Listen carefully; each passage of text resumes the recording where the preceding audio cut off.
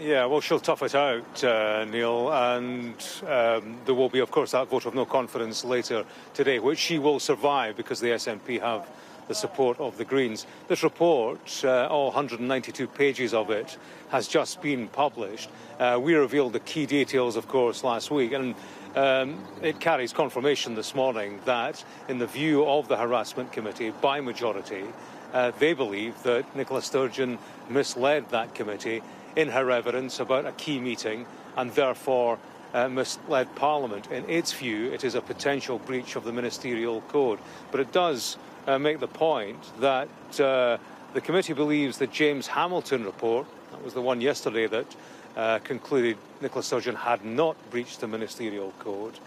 This committee is saying that the James Hamilton report is the most appropriate place to address the question of whether or not the First Minister has breached the Scottish ministerial code. So I suppose Nicola Sturgeon, who declared herself not guilty on the back of the James Hamilton report yesterday, will point to that particular passage as evidence that, as she would have it, she is in the clear. There is much more in this report to digest over the coming wee while, but there is criticism of Scotland's top civil servant, Leslie Evans, for her handling of this affair, and many other matters germane to the whole Salmond affair, which will be articulated in full, I suppose, in this Parliament today. A no confidence vote, result of that 7:35 this evening. But as I say, Nicola Sturgeon will survive that.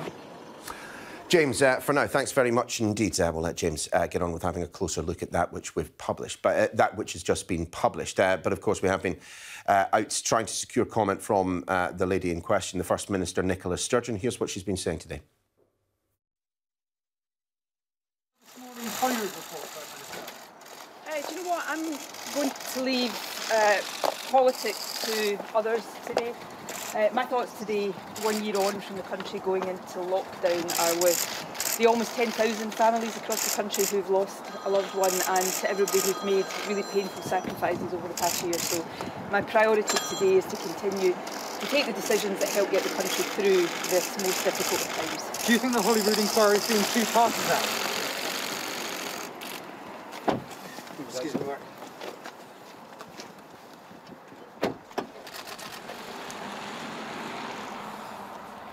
And the First Ministerial car pulls away. But let's stick with the story. Joining us to discuss this some more is Murdo Fraser, and he's a Scottish Conservative MSP and, of course, member of the Scottish Government's Handling of Harassment Complaints Committee. Mr Fraser, good to see you this morning. I suppose the question has to be, now that we've had the independent report, now that we've had the parliamentary inquiry including, it's pretty clear Nicola Sturgeon is not going anywhere. Well, this report by the Parliamentary Committee spent many, many hours taking evidence and looked at thousands of documents and has come to a very significant set of conclusions, the great majority of which, incidentally, were agreed unanimously on a cross-party basis, which points to really significant failings within the Scottish Government, failings that led to two women who made complaints against the former First Minister Alex Salmond not having those complaints properly addressed, a Scottish Government complaints process that was held by the highest court in Scotland to be unlawful, and a waste of hundreds of thousands of pounds of taxpayers' money paying Alex Salmond's legal costs. And what's extraordinary about this is that nobody has taken responsibility. Nobody has lost their job and nobody has resigned. And Nicola Sturgeon is head of the Scottish Government. Today, she has to take responsibility for these catastrophic failings under her watch as First Minister. Sure, I understand all of that, but on the central question relating to whether or not Nicola Sturgeon can continue in post, breach of the ministerial code, isn't it the case that your inquiry said the independent inquiry is best placed to decide on that? It has decided on that. It is said that the First Minister is not in breach of the ministerial code, that she did not mislead Parliament.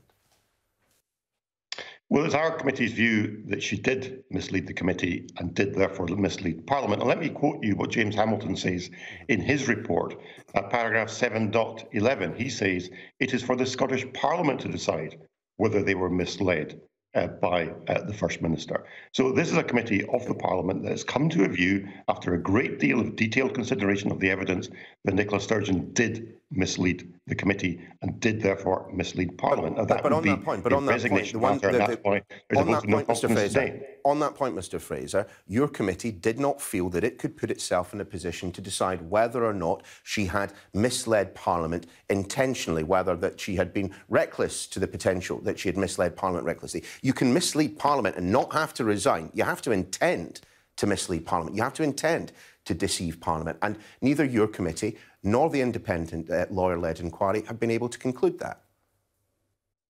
Well, it is the opinion of Mr Hamilton that it's up to the Parliament to decide whether or not the First Minister misled it. Now, our committee's view is she did mislead the committee in terms of what she told us. Therefore, our view is that she should resign as a result. What impact has all of this had, do you think, from your perspective, of course, as a Scottish Conservative under an SNP administration? But what is your assessment of how the continuing allegations, the continuing questioning of the most senior politician in Scotland, what effect that might have had on the case for independence? It certainly seems to have been reflected a little bit, at least in the polls of late. I think this whole incident has been incredibly damaging to the institutions of government in Scotland.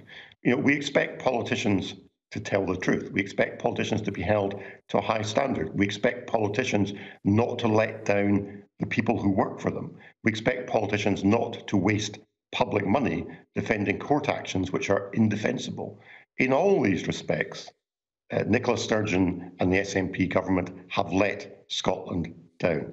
And I'm not surprised that we're seeing a shift in the opinion polls now, with a slide in support for independence and a slide in support for the SNP, because they are seeing serious failings in government which are being exposed today by our... I get that point. There are two key votes that are coming up, of course. The vote of no confidence, which Nicola Sturgeon will win in the Scottish Parliament, and, of course, elections to the Scottish Parliament come May, which, despite all the negative press, everyone expects the SNP to do particularly well in.